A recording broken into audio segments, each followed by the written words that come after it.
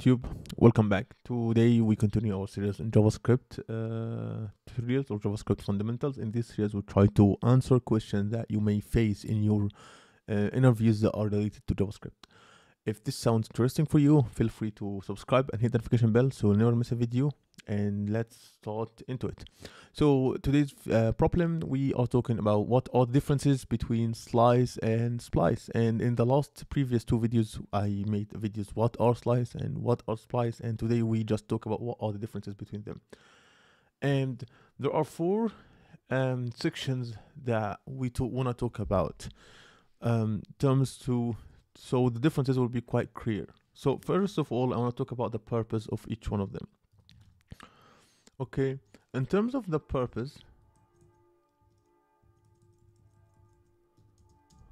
so first of all, the slice here, the array.slice returns a new array contained extract elements, or let's just say in the better way that the primary purpose of slice is to create a shallow copy of a portion of the original array without modifying the original array itself. And this is quite important to say because I guess this is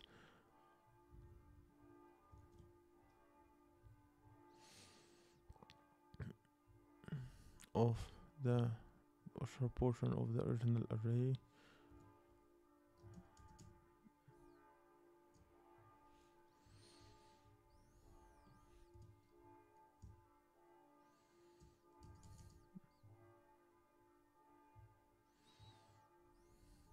I'm just trying to make a lot of enters so to make sure that we are in the same page, everyone.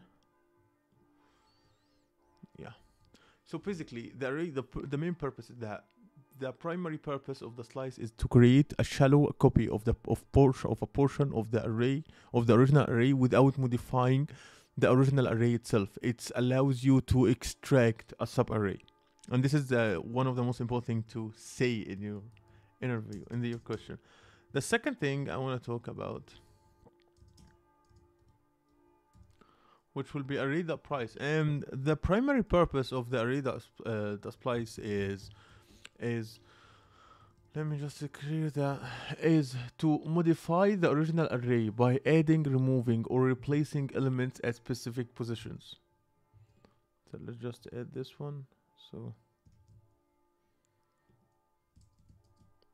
okay, and I will add this one in the comment section, in the description, in the video description, so you can see it, guys. And the primary purpose is to modify. No, I guess this one looks quite better. Yeah. So right now we talk about the purpose and what are the differences in terms of the purpose. The second thing that we want to talk about, the modification. First of all, the array.slice does not do any modification. The array.splice, it directly modifies the array based on the specified parameters that we give it. So it can remove, replace, and insert elements and changes the original array itself. We want to talk about the return values. Return value, what each one of them return. So basically, one array.splice return, it returns a new array containing the selected elements. Returns a new array containing the selected elements. The second array.splice, it directly just Copilot was wrong here. Copilot with wrong here, with wrong in this one. First of all, this one it directly modifies the original array based on the specific parameters. It can remove, replace, or insert elements and changes the original array accordingly. The return values in the splice, it returns an array containing the removed elements, if any. If no elements are being removed when adding elements, it returns an empty array. This can be useful for capturing and handling the removed elements. We want to talk about all differences in terms of arguments. or parameters. Arguments. So the array.splice one array.slice accepts two optional arguments, the start and end.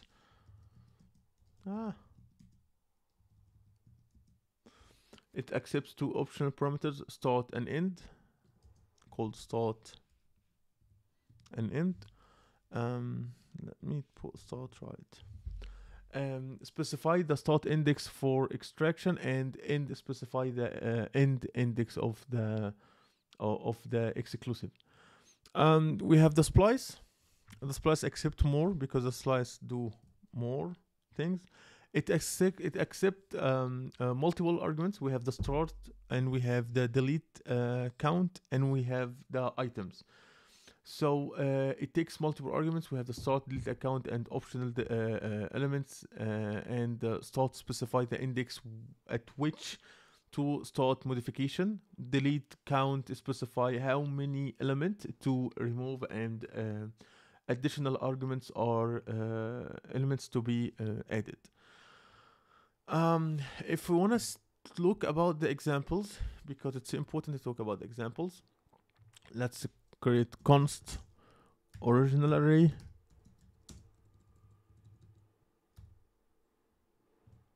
and let's say that it's 1 2 3 4 5, and I will create it with array.splice. So const sliced array, and it will equals, let's call array.slice 0 to 4 or 1 to 4. Let's call it 1 to 4. And in this one, if I console.log,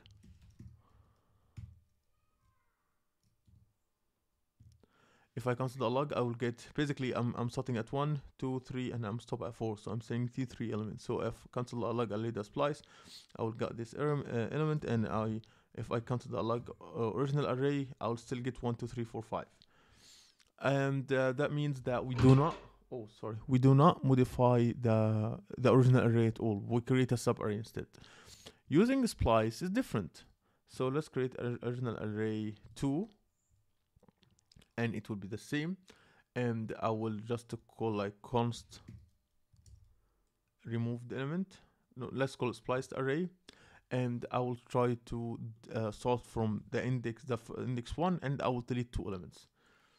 And let's see here, if the console.log sub array, it will be, I will get 2 and 3 because these are the removed elements. And the console.log original, if we console.log the original array, we have 1 4 and 5 because we deleted 2 and 3.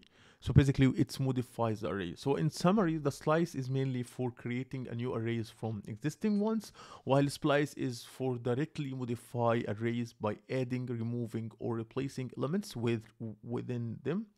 The choice between the two depends on the specific tasks you want to accomplish.